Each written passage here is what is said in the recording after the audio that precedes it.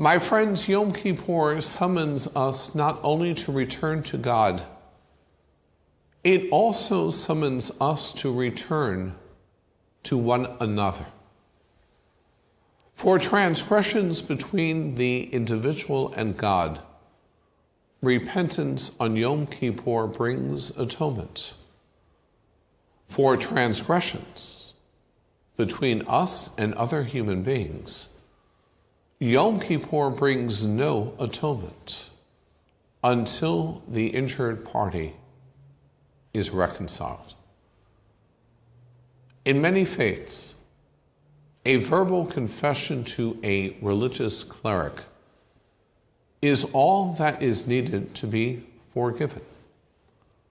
On Yom Kippur, however, there is the arduous task of going back to the person you harmed to apologize, to seek forgiveness, to make amends. The heart of the Yom Kippur service is the vidoy, the two-part confessional.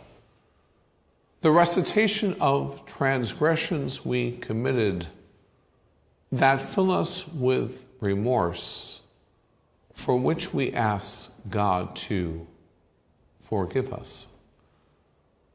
This confessional prayer lists 44 sins. Of these, no fewer than 10 are sins of speech.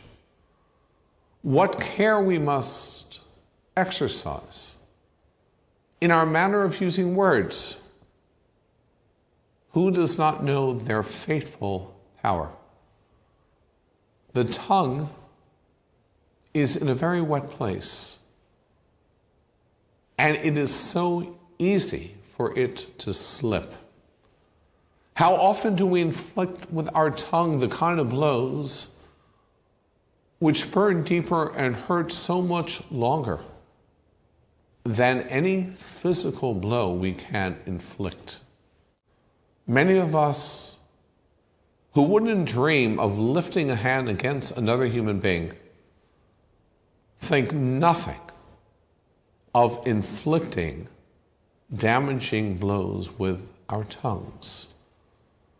Yom Kippur and its confessional prayers remind us that at all times, in every circumstance, words are holy, words are not cheap, that words matter. Shana Tova and Gemara, Chatima Tova to you and to your loved ones.